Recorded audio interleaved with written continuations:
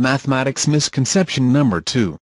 In this lesson, we are going to highlight one of the misconceptions in mathematics.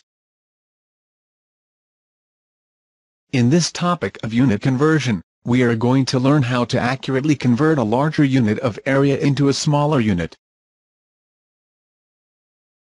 Did you know that 1 square meter is not equal to 100 square centimeters? Many of us would thought they are the same, but they are not. We cannot simply just multiply 100 to convert square meter into 100 square centimeters. So why are they different?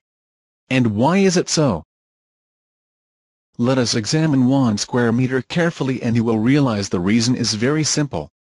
To convert 1 square meter to square centimeter, we first express 1 square meter as 1 meter multiplied by 1 meter, which is also equals to 100 centimeters multiplied by 100 centimeters.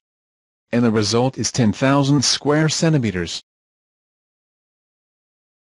Therefore, 1 square meter is equals to 10,000 square centimeters.